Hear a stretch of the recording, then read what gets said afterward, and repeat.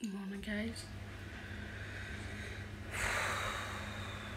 What morning?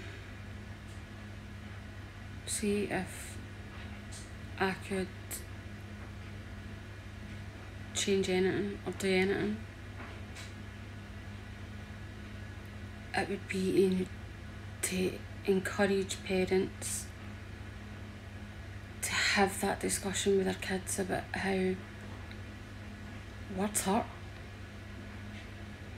That whole sticks and stones will break your bones, but words will never hurt you. That's a load of rubbish. Do you know what? Your tongue might not have any bones, but it can deliver a fatal blow. Everybody knows my son really struggled last year with his mental health, and we ended up in 3 times with him trying to unalive himself when he was only 10.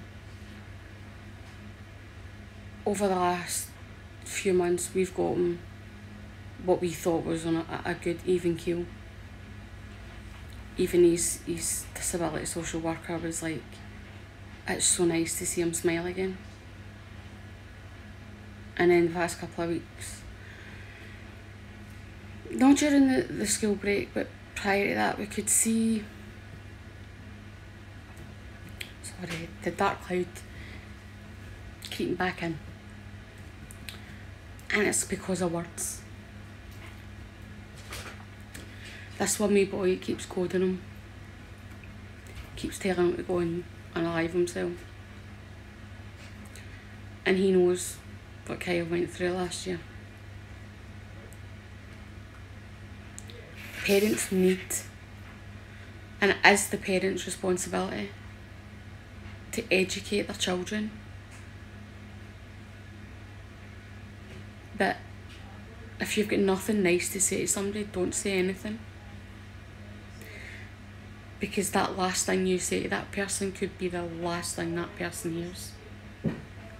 Because you could say that, and then that person goes and does something and hurts themselves. Could you live with that knowing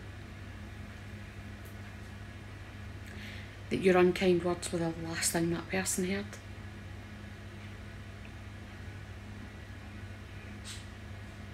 Seeing your child cry because they don't want to get into school